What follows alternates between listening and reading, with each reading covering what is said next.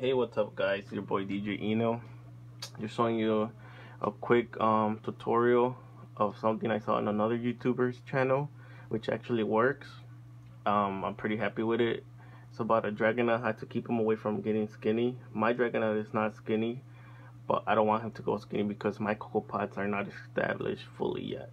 So we have a hotel of Copepods. Is that what we're gonna name it now? It's just like a container, small, so whatever you can find. Poke some holes all around each side. Just put some Shido in there, and you'll see the Copepods go in there and have a safe place to reproduce. I don't know if you guys could see or not, but I do have a good amount of them in there. And then yeah, they'll get out whenever they want, go into the rocks. And then we'll have the dragonite go around and eat them. Sometimes the shrimp, the clownfish, the Wyoming, they'll go after them as well.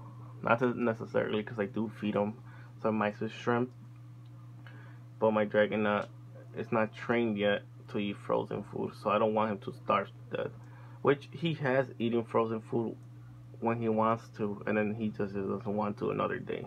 Pretty weird, I know. Anyways. The only reason I put this is because when it goes to my overflow, it won't survive the Copepods because it will end up in this filter. And then there's another filter, you probably can't see this from right here, this black one. And then this one. And then I customized this wet and dry and made a sump also. Add some chambers. And then I have my little protein skimmer that I got from Coral Life. It's only like $30, I believe. I got it off eBay. It was cheaper. Paid like $10 honestly, and it's working fine. Do have a couple pieces of flat rock, more Shido. I just have a small little light just for the Shido.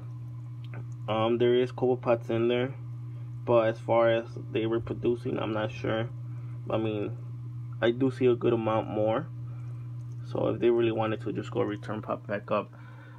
But if they are not, then that means there is nothing going up here, which you could probably see some like on the glass on that side. But that's from when I had restocked. Probably can't see them right now. They probably all went away. But I have this little guy. This is the main video. If you want to keep your dragonite nice and full. I can't see my little guy. Where is he? He's going around somewhere.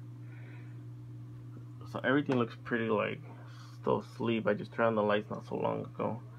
I have I just hang it off the wall. If anyone wanted to do that, it's not a bad idea.